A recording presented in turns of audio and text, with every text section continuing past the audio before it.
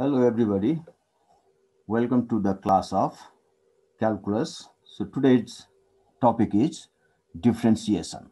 So we shall discuss about what is differentiation and how we apply this to the problem area. Here we can see the topic differentiation. So before we define more about differentiation, let's do one experiment by this example.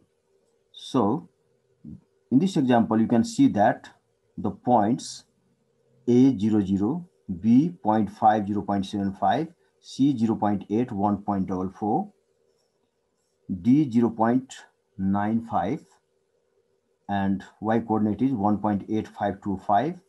Then E point is 0.99 and its Y coordinate is 1.9701. And finally, another point F has coordinate 1 and 2. These all lie on the curve y equal to fx. So if these such things are given, then you have to complete the table to show the gradients of the codes CF, DF, and EF. So in order to find the gradient of the code, what you do, we use this formula.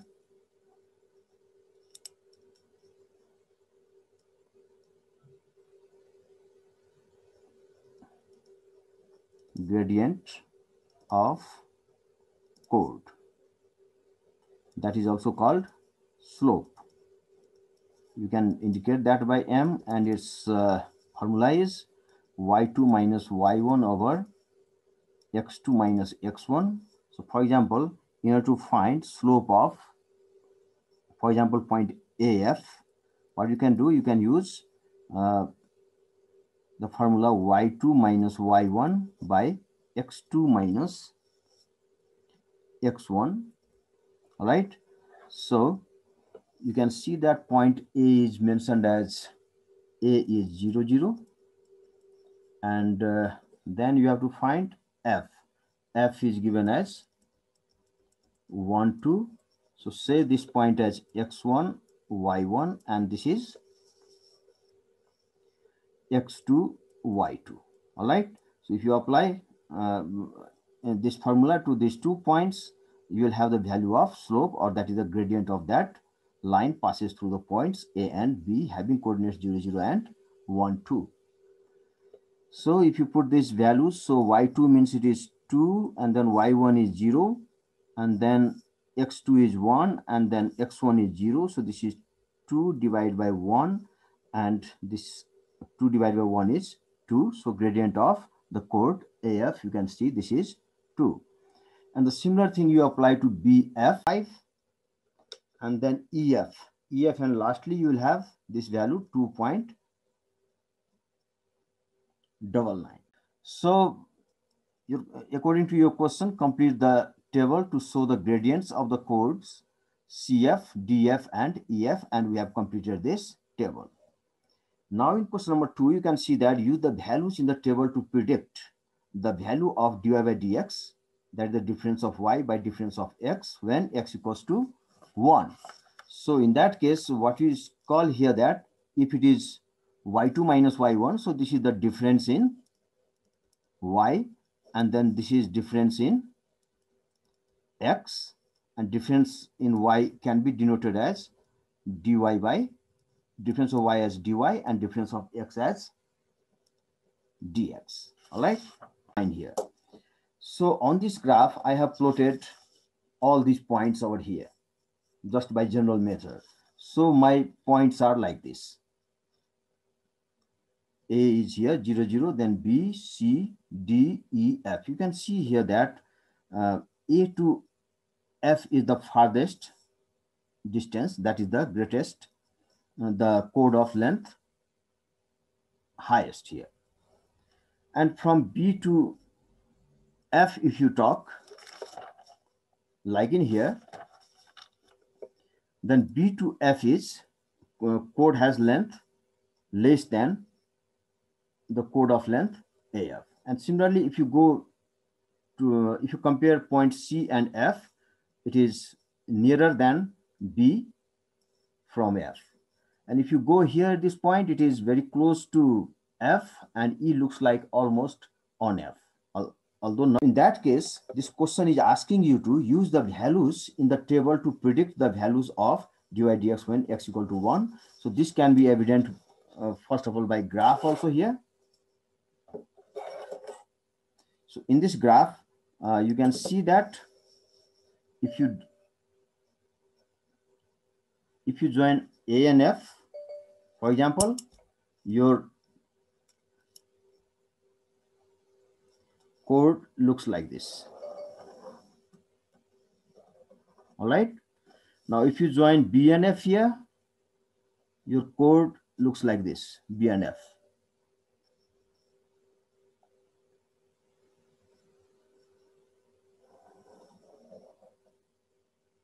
Draw this, it will look like as if this is tangent, as if this line is tangent at F. Then you can say this line as code at F. Then what does it mean? If this line is tangent at F, that means you will be able to find gradient of the curve at point F12. That means here x equals to 1, and this is almost the tangent. Okay, and this is almost the tangent. And this sort of difference also we got by taking the differences of x and y. So we can say that in general, gradient of the curve at that point x equal to 1 is dy by dx, and this is in fact the gradient between the points E and F. So you can see that gradient of EF looks closer and closer to the tangent at F. So therefore dy by dx point, you can see that the gradient of EF has 2.99. So if it goes even closer to point, if x goes even closer to point x, whatever, it looks almost like tangent at this point. Okay, so therefore dy by dx, that is the derivative value for this curve, is 3. Let's do an analytical work that what is dy by dx again. So here in this case, like previously, you have seen that if these 2 points are very close to each other, then what happens? Gradient of chord PQ tends to the gradient of the curve at point, tends to the gradient of the gradient of this curve at point P. So here in this figure, you can see that coordinate for P is xy, and coordinate for Q is x plus delta x and y plus delta y. So where you can see delta x and delta y are very small, we say, or very small increments in x and y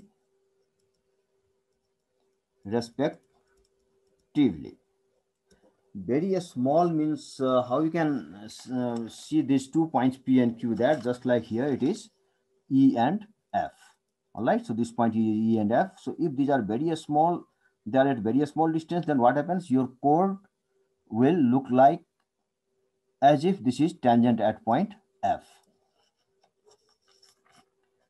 So in that case, we have zoomed in, so it looks like as if these are farther, but actually the P and Q are very close to each other.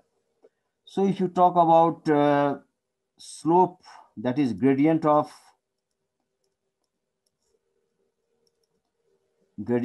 curve, which is also called tan for given angle theta, if you write theta or alpha, whatever. So gradient of curve, gradient of the chord we call here PQ will be given by difference of y by difference of x. So in this case, how we can get the difference of y actually? So we are talking of gradient of this chord first of all. So here, so gradient of PQ we are talking of. So it will be given by y2 minus y1 over x2 minus x1, and then y2 minus y1 is y2, you can see here y plus delta y, and then y1 is here, you can suppose x1 y1, and this is x2 y2, and then y1 is y over here, and then x2 minus x1, so this is x2 is x plus delta x, and minus x1 is, you can see here, this is x, and these two haven't cancelled out because of the opposite signs, and this is dy by dx. So this is the gradient of this chord. But what happens when Q moves towards P? Okay, so that means you can say Q tends to P. Note that this is the notation for tends to. Tends to doesn't mean that Q and P are equal. In fact, it is moving towards P, and at some point, if the tangent value is attained, that means you can say that the limit of this movement is attained and we stop here. So when Q moves towards P, that is Q tends to P, what happens to delta x? So as Q is moving towards P, delta x is going towards 0. It's not equal to 0 in fact, but it is going towards 0. It will be 0 only when Q coincides with P. And as delta x tends to 0, you can see y will, so increment in y, that is delta y, will also tend to 0. Okay, so when delta x tends to 0, delta y tends to 0, then what happens?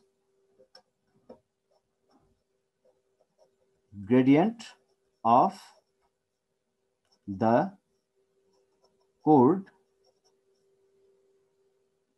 PQ, or you can say QP, okay, tends to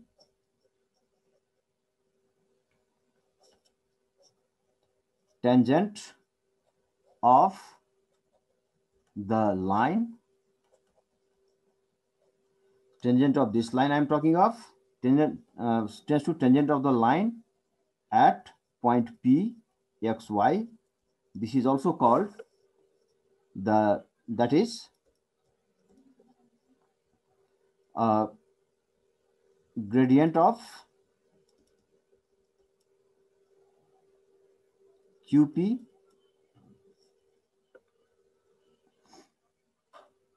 tends to the gradient of the curve. You can say this curve as y equal to fx. So tends to gradient of the curve at point P xy. Okay, so therefore you can write that as, you can say LIM limit. Limit means as delta x moves towards Q moves towards P, then delta x will be 0 and delta y will be also 0. So at this point when it starts moving here, but here it is showing the chord, but at this time here it shows the tangent at this point.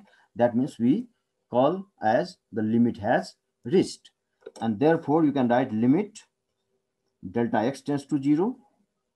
If you like, you may also write delta y tends to 0, because obviously delta y is also going towards 0, and then delta y by delta x has some limit at point P, and therefore you can say that in general dy by dx, and once the limit is reached here, it has some a specific value of x and hence y at point P. And this sort of thing is defined as differentiation of the function y equals to fx, you can say, or y wrt means with respect to x. So in this way we define dy by dx. Y equals to fx is a given function, and then also let delta x and delta y be a small increment in x and y respectively. Then what happens? Y has increment delta y, so we add delta y to y, and x has increment delta x, so we add delta x to x, not to fx. Fx means y itself. So if you write fx plus delta x, that means delta x we are going to increase in y, not in x. All right, but y has another increment delta y, so take care of the things at this point.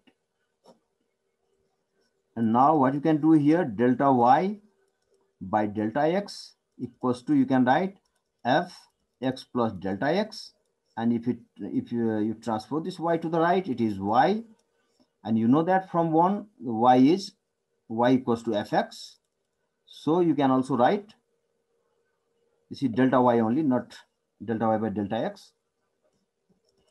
So your delta y equals to fx plus delta x minus y. In place of y you can put fx, and then you divide both sides by delta x. Then here also you can divide this by x plus delta x minus fx by delta x. All right, so what it is actually, this is in fact x plus delta x and then minus x. Okay, so if you compare that with this graph, then what happens? Delta y by delta x is gradient of this chord PQ. All right, but we required tangent of the curve, tangent of the line on the curve at some point P xy. In that case, what we have to say here, that delta x tends to 0 or delta y tends to 0. So when delta x and delta y both tend to 0, that means Q goes towards P, and at P it reaches the limit, and hence in that case you can say that dy, once q reaches here, you can say that dy by dx is the gradient of the curve at point P.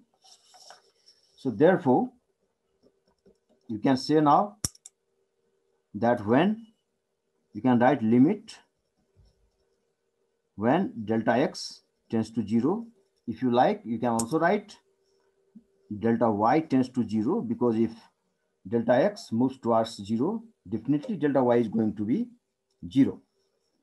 So we are applying the things towards the both side here. So here also you can write limit delta x tends to 0.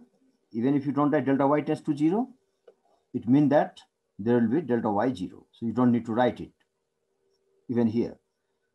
So here we have, it is delta y by delta x equals to fx plus delta x minus fx, and then finally it is delta x. You can see here that this is it is like this is y2 minus fx means y y1 y, this is y2 and this is y. Another, at first point you can say y1, at another point this you can say y2.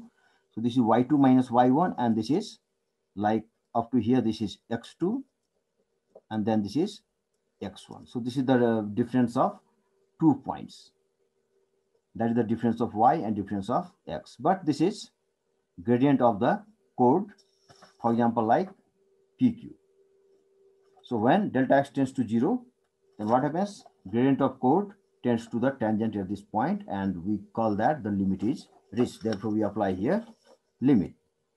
And this sort of thing will now be called dy by dx equals to, and this sort of thing can be written as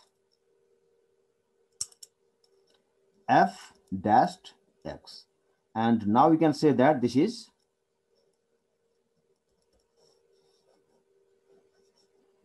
derivative of function y with respect to x. So either you say now dy by dx or f dashed x, they have the same meaning. So for example, if you would like to, and finding the derivative this way is called derivative of function by first principle, or also you can say that by. So here you can see that just the first step is that let delta x and delta y be a small increment with respect to x and y respectively. Then you can check back here. Once we have gone through that process, then your dy by dx or f dash was fx plus delta x minus fx by delta x. So you can write its definition first, like dy by dx equals to f dashed x, and that is limit of delta x tends to 0. In fact, delta y tends to 0 also.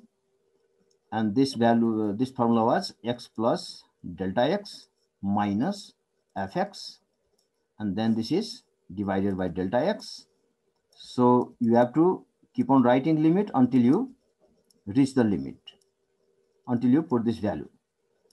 So you can see that fx value is here x cube. All right. But here you can see that in x, there is one increment according to this definition here. So that is delta x. So instead of writing x cube here, you can write x plus delta x cube. Okay. And then you divide this by delta x. Now keep on solving this until you remove the sign 0 by 0, because 0 by 0 is called indeterminate form. Indeterminate form, we can't determine the value of 0 by 0. Some other examples of indeterminate form are infinity by infinity. Also, you can't determine this, like infinity minus infinity, and there are a few more terms which we cannot determine. Therefore, this is called indeterminate form. So here 3x and delta x and plus delta x square. Now it is almost solved here. You can see now, if you put delta x equals to 0 here, so this term is 0, this term is 0, and this is 3x squared. That means in this case, you do not have 0 by 0 form in this case.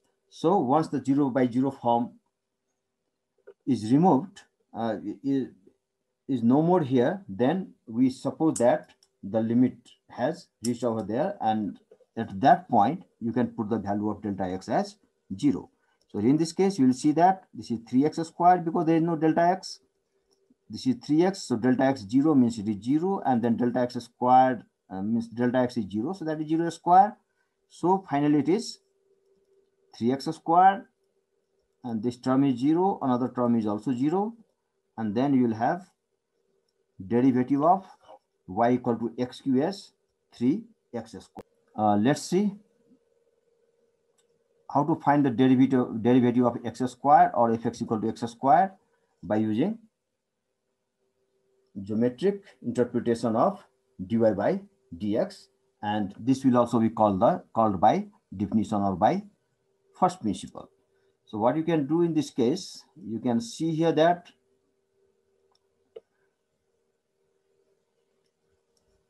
I'll write grade for gradient.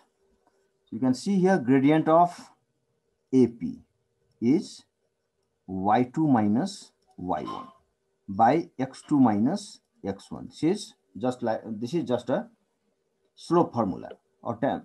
Okay, and then you can see that this is y2 and this is y1, and then this is, you can say this is x1 x2 x2 y2.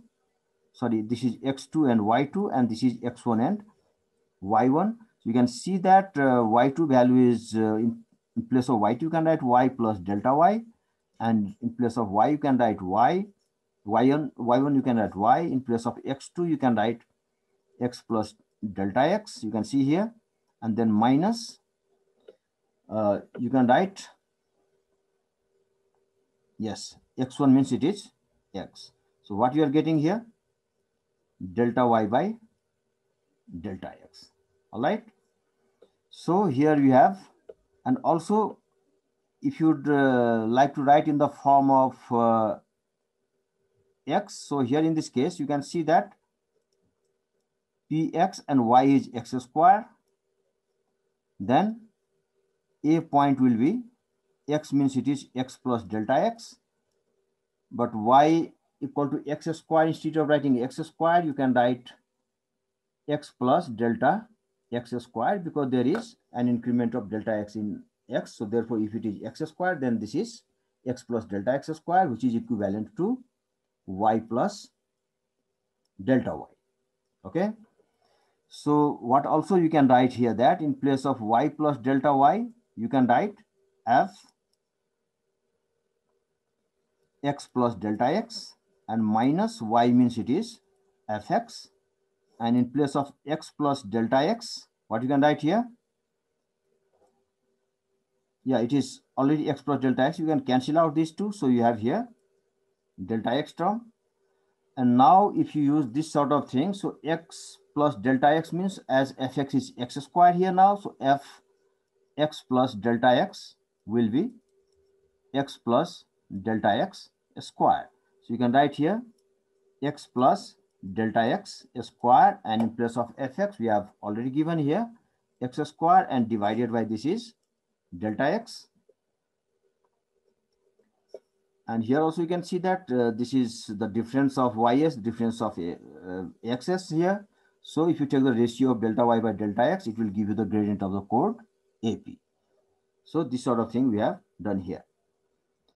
That means if you take a to p, the limit hasn't reached over here. So in that case, this is again in 0, 0 form. So this is still the gradient of this chord AP. So now let's cancel out, and then it is 2x plus delta x. So in this case, even if you put delta x as 0, you will have some specific value, and it will show the tangent of the line at point P, or the gradient of the curve at point P, with a specific value 2x. So now you can do here, as you can say delta x tends to 0, then what happens? A tends to P, and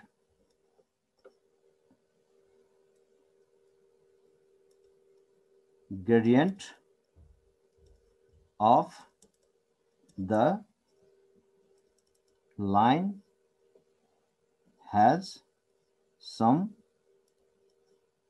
you can say, a specific value. That means the limit has reached. So this tangent of this chord becomes gradient of this chord becomes tangent of this line at point P, or also you can say that gradient of the curve at point P, and as A reaches P, then you can say that limit has reached here. So as delta x tends to 0, A tends to P, means limit has reached, and gradient of the line has some specific value, which is here 2x. So therefore, what you can say that limit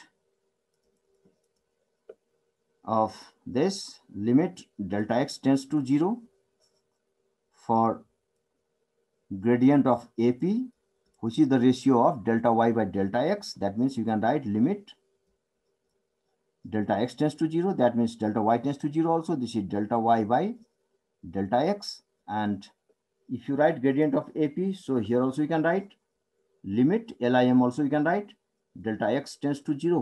Where are you going to apply this? You are going to apply here in this term 2x plus delta x. Now put this value 0, then it is, you don't need to write limit then. So it is 2x plus 0. We have already used this limit, so we stop writing this. So it is 2x now. That is dy by dx for the function y equals to, you can see here, y equals to x squared here. So you can write here y equal to x squared by dx. Our answer is 2x. So in this way, we can find derivative of any function by using definition or by the first. This is 2x. So you can write here 2x. Let's compare these two. What happens in general? What has happened here? So at this point, you can see that while going from this step to this step, you can see that this is 3. So this is 3x to the power. You can see here this is 2. Then can you write this is 3 minus 1? Yes. What similar thing can you do here? This is power 2, so 2 is in front. This is power 3, 3 is in front, and less than 3 is here on this power. So same thing is over here also. So it is 2. You can also write this as 2x to the power 2 minus 1. All right. So by using this sort of thing, so therefore we can say in general, if y equals to x to the power n, so n is any real number,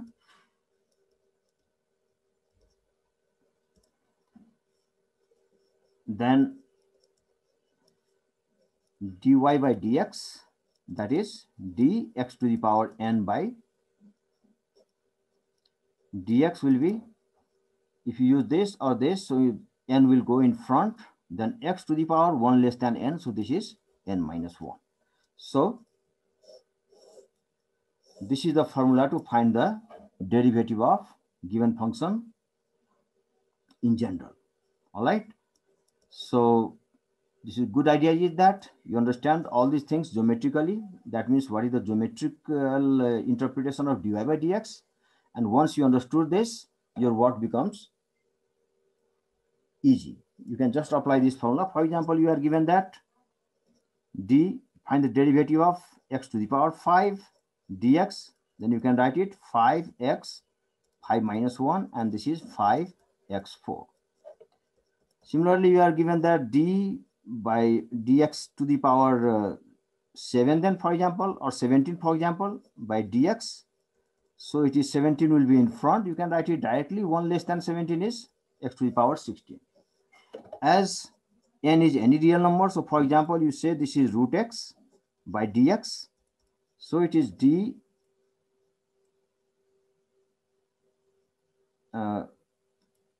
power half by dx. So half is n. So you can write here 2. And then x to the power half minus 1 just by using this formula. And this is half x to the power minus half. This is the answer. Or also you can write it is 1 by 2 as it is negative power. So this is x to the power half. And you can write this as 1 by 2 root x.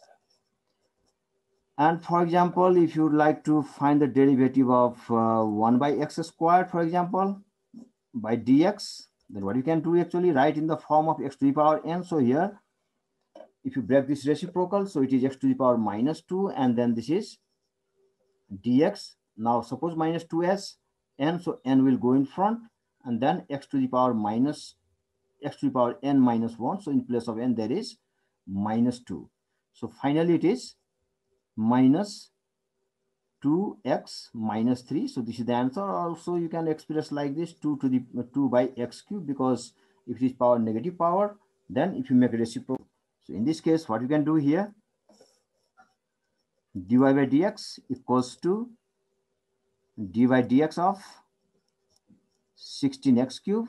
Now 16 is constant number, so we take this out common, so it is dx cube by dx, and just now you have seen that just by applying the formula n x n minus 1. So in place of n there is 3, so this is 3, n minus 1 is 2, so you can write 3x squared, and this is 48x squared. What if you are going to find derivative of 16 only? That is a constant. All right, any number is this is a constant. So here dy by dx equals to dy dx of 16. 16 is constant, so take this outside. So d here it is left with 1, so 1 times 16 is 16, so you can write 1, and then dx. Anyway, you make this term in terms of x. So what you can see here, 16 times dx to the power 0, because any number to the power 0 is 1. So by this, and this is, it is 16 times, you apply in place of n there is 0, so this is 0 times x to the power 0 minus 1. So if you multiply any number or any term by 0, it is 0. So therefore, derivative of any constant, if you say, by dx is 0. That means if this is constant, not the variable. All right. And also, if you like to see further about that, so y equals to 16x cube, for example, and this is 2 root x, and then this is 5, then dy by dx. Once you are used to of all these things, so you can rightly write that, because 16 is constant, so it will be taken out. So it is 16 times 3x squared, and plus you know that 2 times its power is half, so n is half, and then x is half minus 1, and derivative of constant is 0. So it is 48x squared, and 2 and 2 cancel out, and x to the power minus half is, it is 1 by root x, and then this is the answer. We have few important examples here. So you can have a look at this example.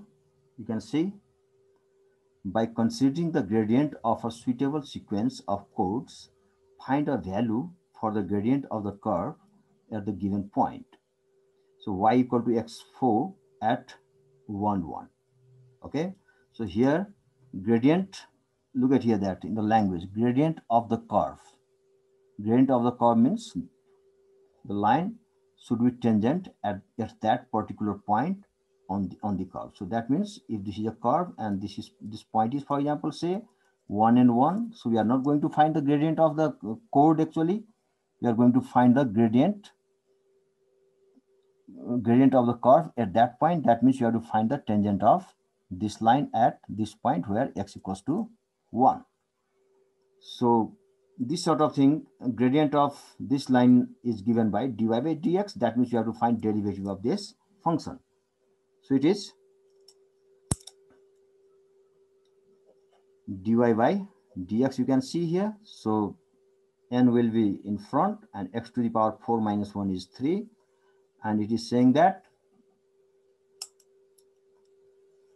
at point which 1, 1, that means here x equals to 1 we have to put. And then you can see that gradient at that point is dy by dx equals to 4 times of x equals to 1 here. So you can write here 1 cube. So 4 times of 1 is 4. So this is the answer for this question. And similar thing you can do here also, and here also. Only the thing is that we have to find the derivative of the given function. So here in this case, dy by dx of 1 by x means x to the power minus 5, because reciprocal, if you take upside, then it is x to the power 1, so it is minus 1. And then you apply the formula, 12 times n value is here minus 1, and then x n minus 1, so negative 1, n is negative 1 here. All right, and if you are confident, you can just copy this and write this term directly. So here in this case, negative times 12, positive 12 is negative 12, that is minus 12, and x to the power, this is minus 2, and then it is minus 12. You can make reciprocal of this, so it's going to be x squared, but in this case, you have to find dy by dx at which point? You can see indeed that is 2 and 6, so x value is 2 here, so you write down it is x equals to 2, and in that case, your dy by dx value will be minus 12 by x squared, means this is 2 squared, that is minus 12 by 2 to the 4, so this is minus 3, and this is the answer for this question. Okay guys, this is all for now. It was a quick look over how to find derivative of a given function. So this is all for now, and thank you for your patience.